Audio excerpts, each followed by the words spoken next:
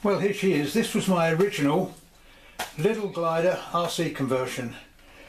Very heavy, big chunky motor on the front here, carbon along here, which has given a lot of tail weight, carbon across here, and because of this great big chunky motor on the nose, pretty ugly because I had to mount 1300 3S on the top here. I must say this was the first and it was pretty scruffy. My technique's improved a great deal since this one. I moved on to build a twin which flew absolutely beautifully, a twin boom and a biplane, which was the trickiest of all, but eventually after a few mods here and there flew absolutely beautifully as well. A Vulcan, although let's face it, this is really only a little fuselage.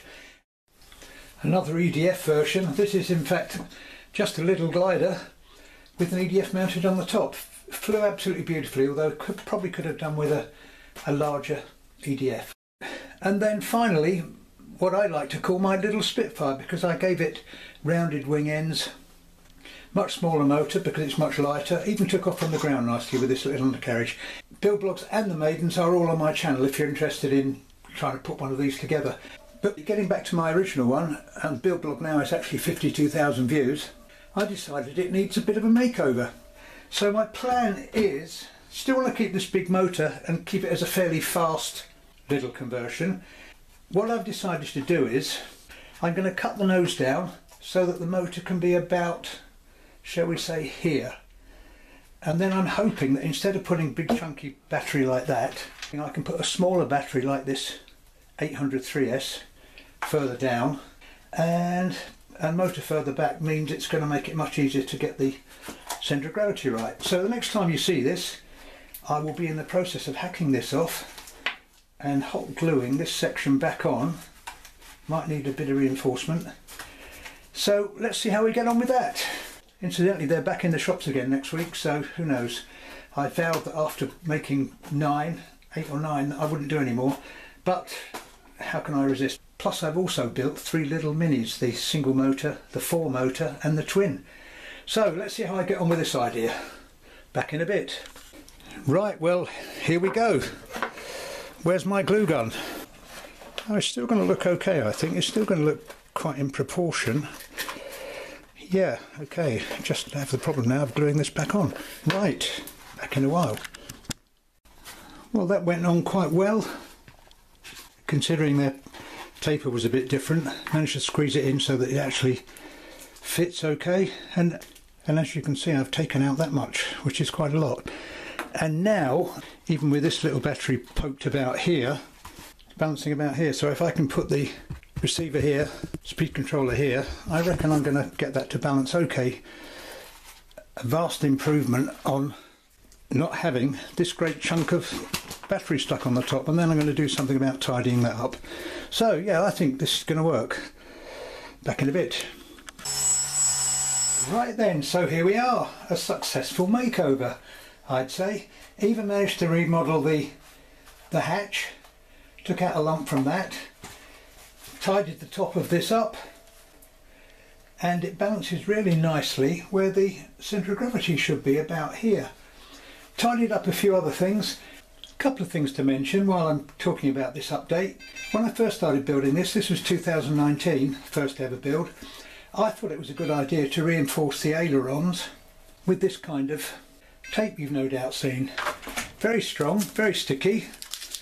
As I've discovered, after a couple of years,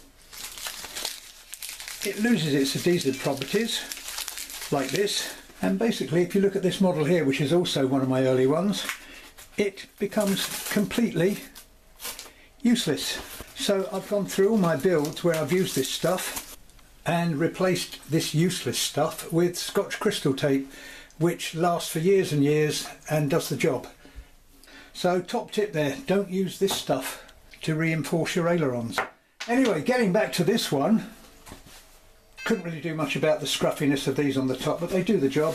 But as you can see, I've replaced the rubbish tape on the tail here as well with Scotch crystal. Also tidied up, if you remember what it looked like last time, I just had the wires sellotaped along the side here, I've actually put that in a groove there, so that looks tidier. All in all, much tidier. Receivers in there, speed controller under here so that you can get some ventilation. That's just a couple of blobs of hot glue there to hold that. And oh, question is, where is the battery? Must be there somewhere. Ah, if we look here, we've got a little pin holding that, and we've got a hatch here. And inside here is, fitting beautifully, the 800 3S. Because I managed to cut a nice slot here, and this fits in beautifully now, just where I wanted it. It will also take a 2S 1000 milliamp battery, which is probably a better choice for this very large prop, because to be honest, with the 3S this battery is struggling a bit with that motor. So this goes in nicely as well, better choice, and still pushing loads and loads of air. But all the same, as a makeover, I'm very well pleased with that. I think it's worked out well. As far as the construction of the canopy goes, is copper wire,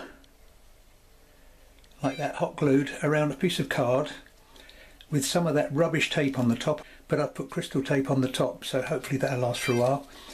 So that just, with these little pins here, sits like that.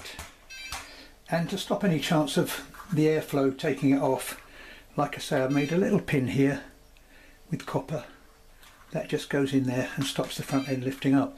So I'm well pleased with that as a makeover. Let's see if I get a chance. I'm going to stick the Maiden on with it. This big prop, which is incidentally a 7x5E, and this motor, put details on the screen, push one hell of a lot of air, so that is going to go like hell. And as you can see, obviously no dihedral. Ailerons are very big, so should have kind of aerobatic possibilities. Should certainly turn very well with these great big long ailerons. So that's it. Kept me busy for a couple of days. So that was my little makeover. Hope you found it useful or interesting. Don't forget the tip about not using this rubbish tape. And don't forget to check out some of the other videos on my channel, like all of those build blogs for the biplane, the Vulcans, the Twins, they're all on there. But that's it for now. Fly safe, and like I say, with a bit of luck, the Maiden will follow in my next video. Catch you all later. Bye for now.